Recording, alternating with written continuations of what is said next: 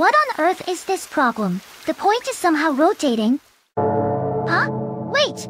Whoa, help me! Where am I? Welcome to the world of the spiral. Metan, what are you doing here? I'm merely your guide. Does this spiral have anything to do with that earlier problem? Well, something like that. Now then, shall we get to the main topic? In this world, the layers continue infinitely up and down. They go on forever? What are you even talking about? And in fact, each layer also extends infinitely in the horizontal direction. What do you mean? Why would anyone think of such a strange space? Very well, allow me to explain. Normally, when a point on a plane goes around once, it returns to its original position. Yeah, that's true. But what if going around once took it to another world? What? That's impossible. I don't blame you for thinking that. But suppose such a world did exist, what kind of shape would it have? No way. Okay, that is exactly this space. Let's call this the spiral-shaped space for now. Apparently, this space hides a certain secret, and I want you to uncover that. So with that, I'll leave the rest to you. Wait, hold on. What do you mean, secret? Try to think for yourself a little. Though I suppose giving no hints at all would be too harsh. This diagram is only meant to be intuitive. So let's try to describe the idea of moving to another world after one full turn in a more mathematical way. The key to this story is coordinates. Coordinates? When you say coordinates, you mean something like this, right? There are two perpendicular axes, and a point located by moving x along the x-axis and then y along the y-axis from the origin is represented by the coordinates x, y. Exactly. This coordinate system is called the Cartesian coordinate system. The point on the plane is represented as a pair of numbers along two perpendicular axes. Now let's draw a vector from the origin to that point. This vector indicates the position of the point. So that means we can also think of a point as a vector, right? That's exactly right. But what does this have to do with that weird space? Well now, no need to rush. Besides Cartesian coordinates, have you heard of something called polar coordinates? I think I might have heard of that somewhere. Polar coordinates also describe a point's position, but the concept is different from Cartesian coordinates. Here we define r as the length of the vector, that is, the distance from the origin, and theta as the angle it makes with the positive x-axis. Then the position of a point on a plane can be expressed using r and theta. This vector or point can be written as r angle theta. I see. Using this point located r away from the origin can be written as r angle 0 degrees. Because the angle it makes with the x-axis is 0 degrees. And if we rotate it 360 degrees, it becomes r angle 360 degrees. These two represent the same point on the plane, but what if they were different points? Wait, is it even okay to think like that? How fascinating! Let's use a little trick here. A trick? That means we treat r angle theta as an ordered pair of r and theta. As a pair? I get it. Then we can treat r angle 0 degrees and r angle 360 degrees as different. Because 0 and 360 are different numbers, these two are different pairs. But somehow it feels like I'm being tricked. I understand how you feel. But for now, let's keep moving forward.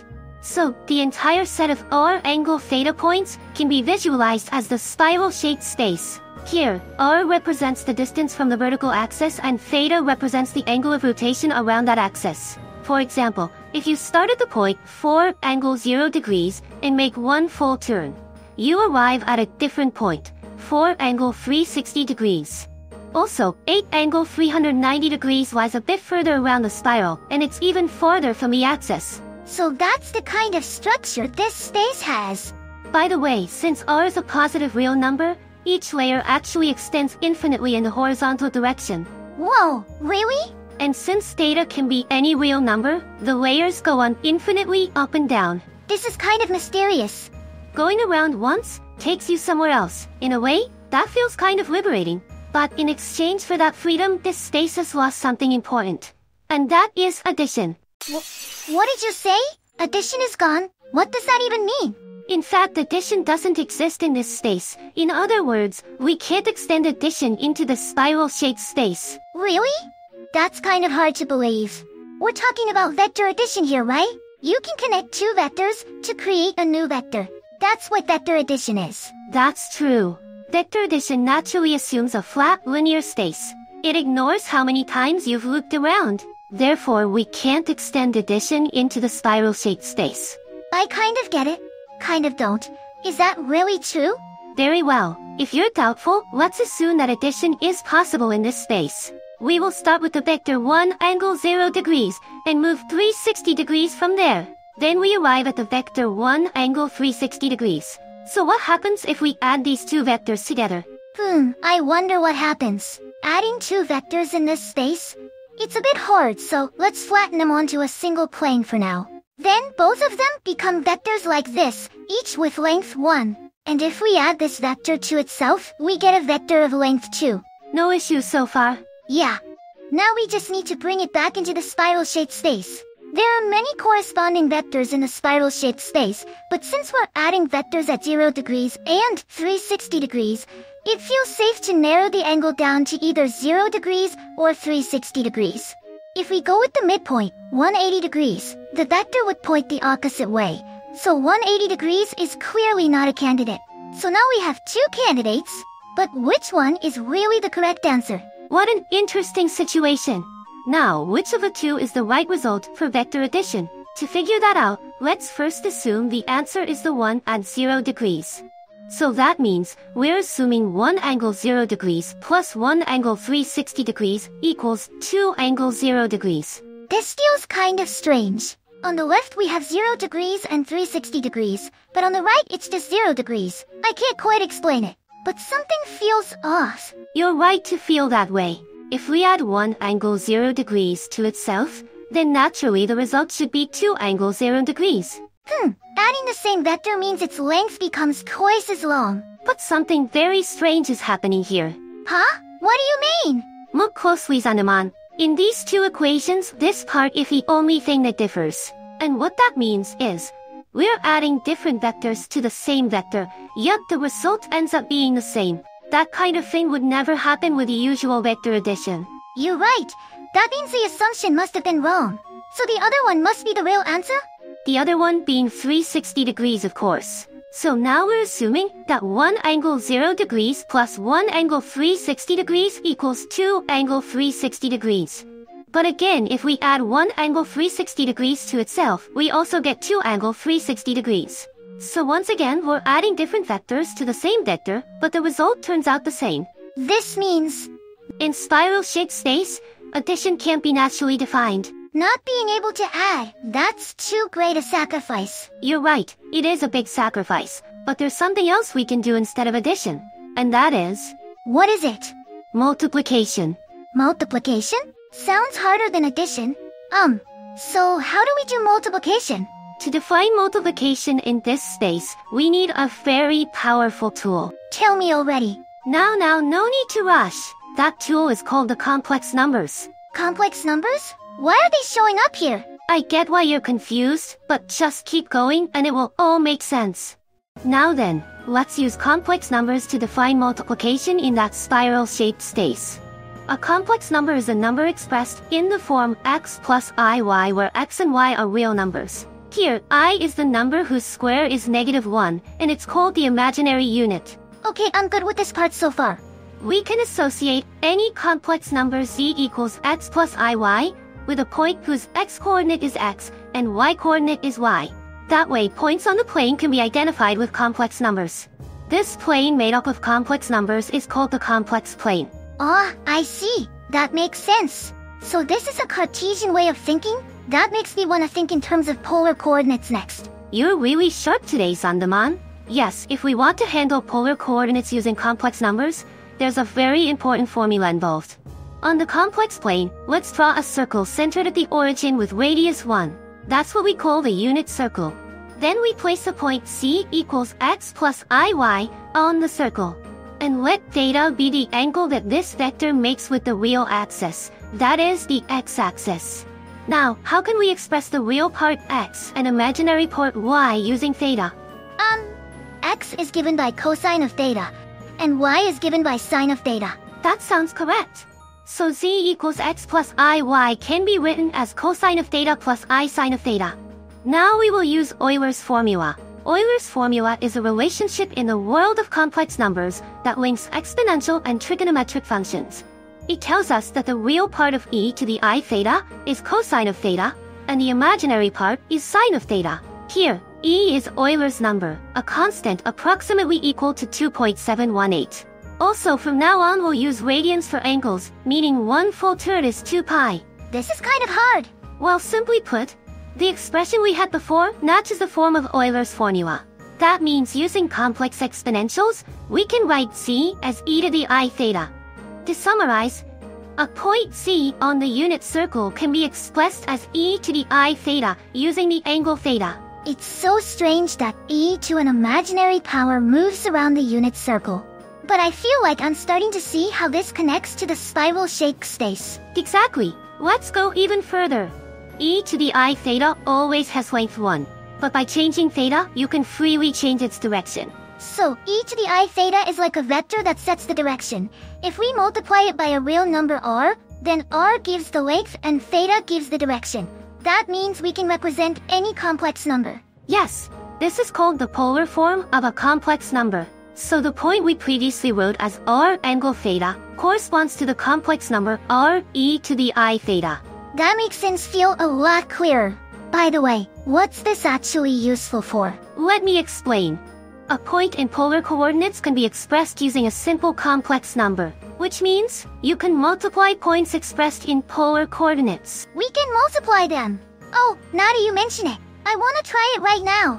Let's take two complex numbers in polar form, r sub 1 e to the I theta sub 1, and r sub 2 e to the I theta sub 2, and try multiplying them. First, let's group the lengths of the vectors r sub 1 and r sub 2 together. That gives us something like this. Now, since we're multiplying powers, we can add the exponents together. For now, let's go ahead and assume that this still works for imaginary exponents. Yes. Then we can factor out the common I. This is turning out to be really interesting. Summing it all up, we get this nice equation. Well done, Zundamon.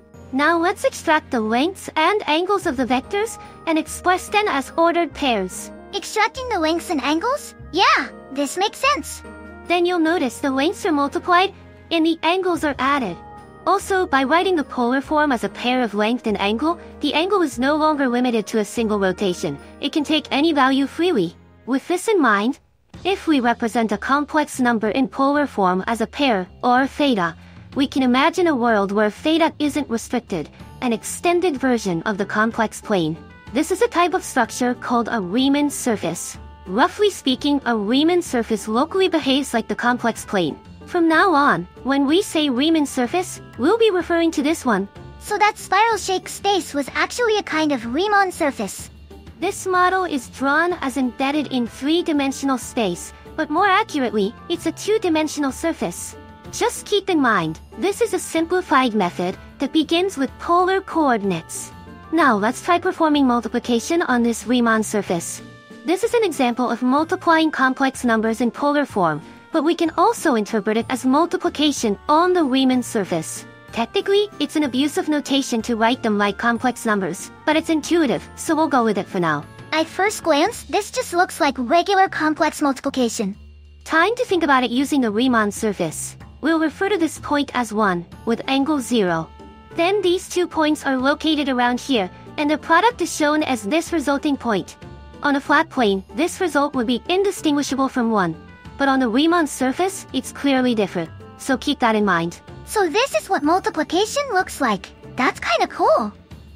But still, why can't we do addition on this Riemann surface? We can define multiplication, but not addition. That just doesn't make sense to me. Zundamon, look out! A hint is coming. What? Whoa, what is that?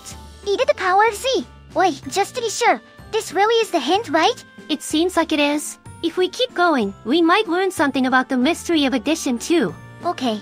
Well, I guess I'll try calculating it anyway. Let's assume z is a complex number.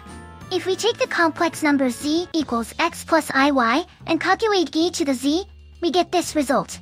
That's truly fascinating. You can already see the polar form r e to the I theta emerging from this. Huh? Really? So polar form shows up here too? But remember, since r equals e to the x is always positive, the origin is excluded. For a complex number z, e to the z naturally takes the polar form. It's amazing how deeply connected the exponential function and the polar form are. Complex numbers are truly deep. So to summarize, the real part x corresponds to the vector's length e to the x. On the other hand, the imaginary part becomes the angle itself. Surprising, but it's a simple and elegant connection. Now, what would this look like as a diagram? A diagram, huh? You mean visualizing the complex exponential function? Yes. Let's use the exponential function to map Cartesian coordinates into a kind of polar coordinates. X stands for the exponential function. Note that the origin is excluded in the diagram on the right. Got it. Alright, let's start from the origin in the Cartesian coordinates. If we change the real part in Cartesian coordinates, the vector's length changes in polar coordinates. And if we move the imaginary part, the angle of the vector changes. If we increase the imaginary part enough, the point loops all the way around and returns to the same spot. Yes, you're getting it. It's a nice mapping, but the rotation causes points to overlap, so there's redundancy in the correspondence. To eliminate that redundancy, we use the Riemann surface. Just like the origin was excluded before, the vertical axis is excluded from the Riemann surface too. Understood. Let's try changing the values just like before. When the real part changes in Cartesian coordinates, the vector's length changes on the Riemann surface. And when the imaginary part changes, the vector's angle changes on the Riemann surface. Up to this point, it's the same, but no matter how much we increase the imaginary part, the vector never loops back to its original spot on the Riemann surface. The Riemann surface extends infinitely up and down. It feels like we're getting to the heart of it. Now, let's take addition from the world on the left and map it into the world on the right using the exponential function. We'll skip the proof, but this equation still holds here too. Wait a minute. Does that mean addition in the left world becomes multiplication in the right world through the exponential function? The right world has multiplication, but why not addition? Actually, the question itself is a bit off. Multiplication in the right world is really just addition from the left world. So that's what it was all along. If we call the reverse of this mapping log, then log becomes a function from the Riemann surface to the complex plane. The surface we've been calling just the Riemann surface is more precisely the Riemann surface of the logarithm. This surface allows us to define the complex logarithm in a more natural way. If you're curious about the approach that starts from the logarithmic function, we've explained it in another video. Check it out! Well then, take care everyone! See you later!